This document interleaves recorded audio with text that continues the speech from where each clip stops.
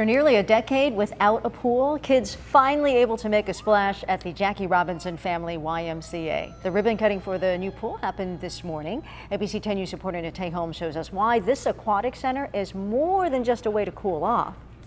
The YMCA of San Diego believes that all kids should have the access to learn how to swim, and the new aquatic center here at the Jackie Robinson YMCA will do just that. They're calling it a pool with a purpose. Dozens of community members gathered inside the pool gates to celebrate the opening of the Jackie Robinson family YMCA's new aquatic center.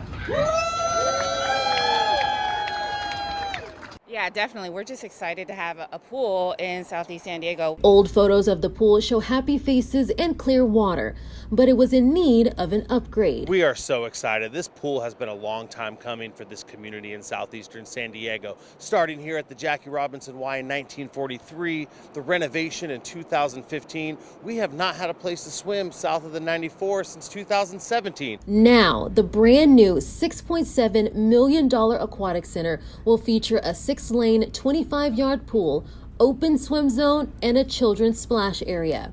The neighborhood has been historically underserved. There are only 3 pools in the southeastern San Diego community, including the new aquatic center. YMCA leaders say this reopening was needed. 80% of low-income communities, they have little to no swimming ability. So for us, it's really important because you can drown within 20 to 60 seconds.